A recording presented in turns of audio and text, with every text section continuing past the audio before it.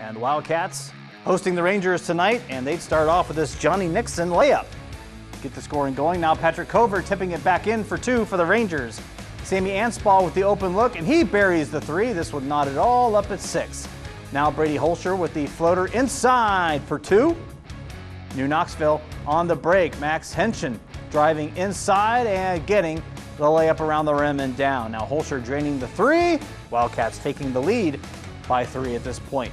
Covert driving baseline, pulls up the 2, and buries it. Now Justin Nixon working inside. He muscles in the tough layup around 3 defenders. Now Carson Bierlein trying the layup, but Nixon says, get that out of here.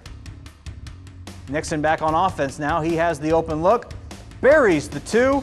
Wildcats with a 15-10 lead going into the quarter, and they would extend that from there. 61-27, your final Minster over New Knoxville. Justin Nixon finishing with 21 points and 8 rebounds. Minster improving to 10-3 on the season.